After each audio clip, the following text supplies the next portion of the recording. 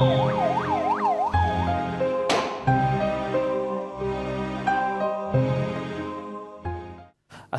alaikum rahmatullah. My name is Hassan Chowdhury and welcome to Bangladesh in Crisis. Throughout the series we've been discussing in depth the crisis in Bangladesh. Tonight we're discussing the international community and the judicial system. And with me in the studio I have an expert panel of guests. Nazrul Khasru, Assalamu alaikum rahmatullah. Wa alaikum assalam. And you're a UK tribunals judge and expert in Bangladesh? That's right. Pleasure to have you with us. Nice to see you too. And Hamja Ahsan, you're a campaigner on prison conditions and extradition? Yes. Assalamu alaikum rahmatullah. Thank you for having me. Thank you for having me. Okay. This week began with a massive protest in the capital of Bangladesh. Whilst a march proceeded there, a sister protest took place in London. On Sunday, Yasmin Khatun went along to find out what happened. Last Sunday, I went to a demonstration in Queensgate, London. People at the demo were angered by the actions of the current Bangladeshi government. The demonstration coincided with a much larger rally in Bangladesh. This can no longer continue. The regime of Hasina must step down. They must step down. What do you hope to achieve by coming out here today? Well, hopefully the aim is that people, where we're here from the embassy today, and they represent the people of Bangladesh. And we want to make it clear to them that people in the UK are one with the people of Bangladesh. The oppression that happened there, we, as they are not going to have it, we're not going to have it either. As they speak out against it, we will also speak out against it. Judgment Day! Judgment Day! Let's hope what we see in Bangladesh today is the beginning of the Bangladeshi spring. Many other parts of the Muslim world need a spring like the one that the Arab world is seeing at the moment. We have to change these corrupt regimes that continue to serve the best interests of a minority and completely neglect the rights of the majority. As we were turning left from the park into this location, a brother came and asked me. He said, "Are you tourists or you are with us?" I said, "I am with you 100%. Yes, I am with our brothers in Bangladesh 100%. Days later, I spoke to High Commissioner to Britain, Mohammed Mijarul Koyes, who dismissed the uprisings and claimed the government has the backing of its people. I can tell you that back home, we have a government which represents the people. In Bangladesh, we have 90% of the population who are Muslims. This is a government that has been elected by that huge majority of whom are Muslims. It's a democratically elected government. And therefore, in terms of standing of the government, I think there is absolutely no question of who represents and where they stand. He says the core root of the matter at hand is the International Crimes Tribunal, which has the backing of the British government. If you have followed the debates both in the House of Commons and in the House of Lords, you will see that the British government has reiterated its support for the crimes, for the trials of war crimes, the need to bring a closure to this, and upholding the rule of law. Are those in positions of power stranger to the feelings of their people? And if they are, how do you get them to relate?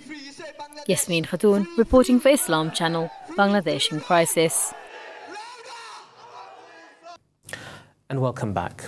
So we saw in that report that there were people who were very anti-government, people who were concerned about what was going on. They didn't want to sit by and watch idly. And that's not just in Dhaka, but also in this country. Judge Nazrul Khasru, your view on what's going on over there? People in support of the march, anti-government?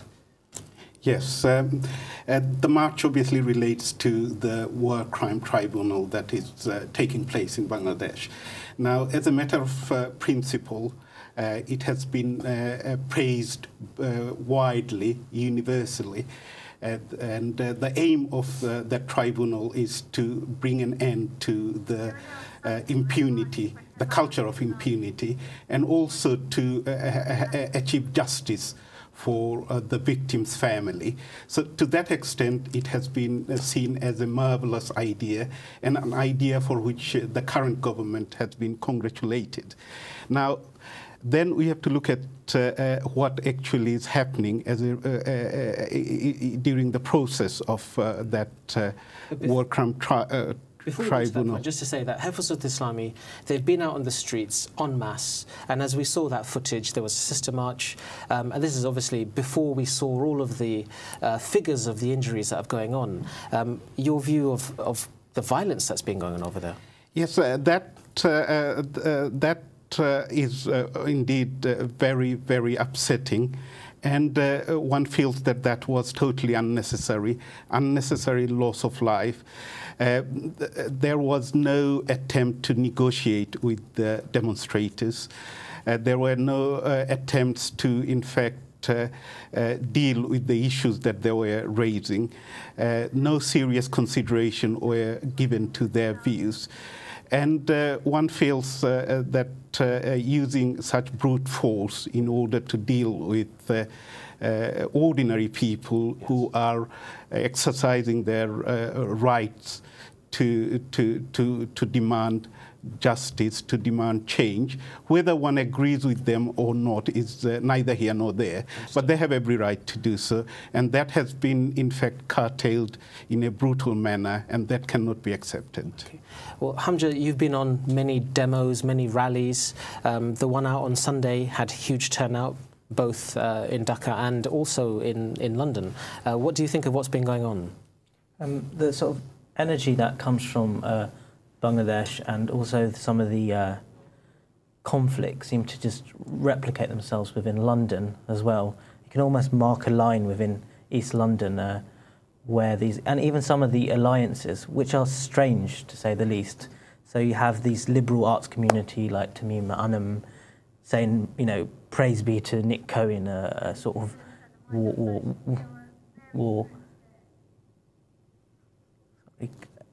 Sorry. Yeah, so yeah. There are a lot of people that were at the rally, different organisations, that's what you're saying, yeah? Yes. Okay. And do you feel that these kind of rallies are ever going to have an impact, an effect? In the way any form of international solidarity does. You know, we live in a more flat world with YouTube and Twitter and Facebook, and these hashtags like Dhaka Siege from London, they sort of do spread out, and you can... it's also safer within London to raise your voice and against human rights violations. But will it actually have an impact? I mean, that's a wider issue, and that could apply to, you know, does Palestinian solidarity have? In some ways, yes, because, you know, we have Westminster models in Bangladesh, and you know, a lot of the law is based on things trained here. So having the Bar Association here and other things does have a degree of authority, yes, and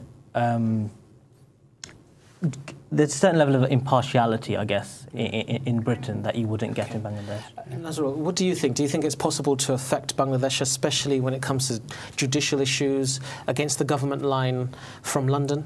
I think so, because in England we have the largest number of Bangladeshis living outside of Bangladesh.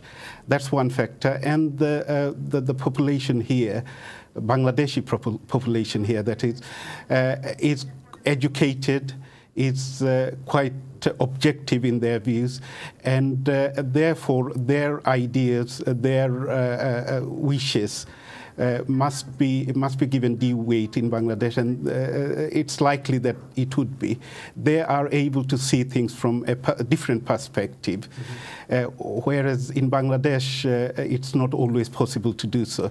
So to that extent, it is in fact a pleasing matter that Bangladeshis have decided to come out and make their presence felt, their opinions heard, and that should do good, yes. Okay, so let me ask you about the indictment of Chowdhury Muin Uddin, a British citizen, There's a discussion about his indictment, extradition. What we're talking about here is charges of killing top intellectuals, being accused of being a war criminal.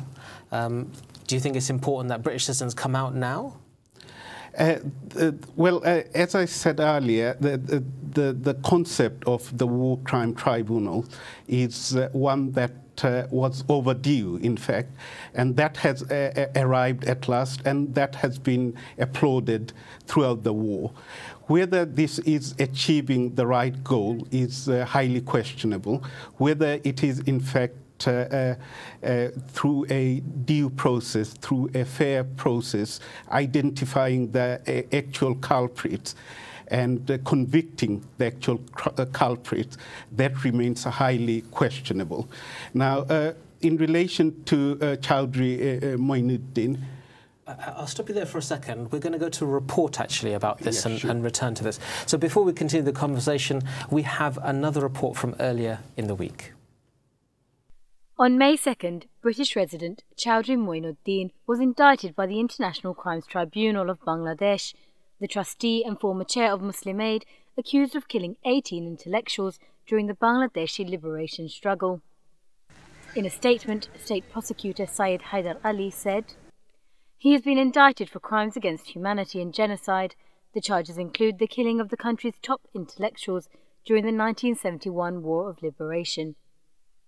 Moinuddin denies all charges. To find out more, I spoke to his legal representative in London, Toby Cadman. The information that we have, unfortunately, is only what we've picked up from the media.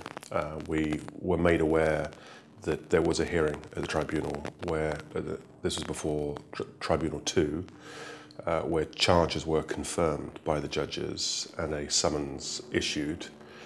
The matter is back before the tribunal on the 12th of May, at which time they will then make a decision for further action. At the same time, both the Foreign Minister and I believe the High Commissioner here in London had made statements that an extradition request has already been submitted even before the charges were confirmed. That is worrying in itself, but we still have had no formal notification that the charges have been confirmed, and we've had no formal confirmation of what those charges are. Not far from where I spoke to Cadman, High Commissioner to Bangladesh, Mijarul Koyes, had a very different opinion. Chowdhury Moinuddin, as per the courts, and I will defer, of course, the tribunal to decide on his crime and the punishment that it would choose to. Ali said that he was responsible for the deaths of Bangladeshi intellectuals. Now, Chowdhury Moinuddin or any other person who was actively involved in the commissioning of these crimes, by being here in Britain, they pose a security threat to British society also. By being here, it gives Britain a serious problem in terms of its reputation as being a safe haven. In a statement, the Home Office said, "As a matter of long-standing policy and practice, the UK will neither confirm nor deny whether an extradition request has been made or received until such time as a person is arrested in relation to that request." And welcome back. So we were discussing Chowdhury Moinuddin, and the report obviously went through that.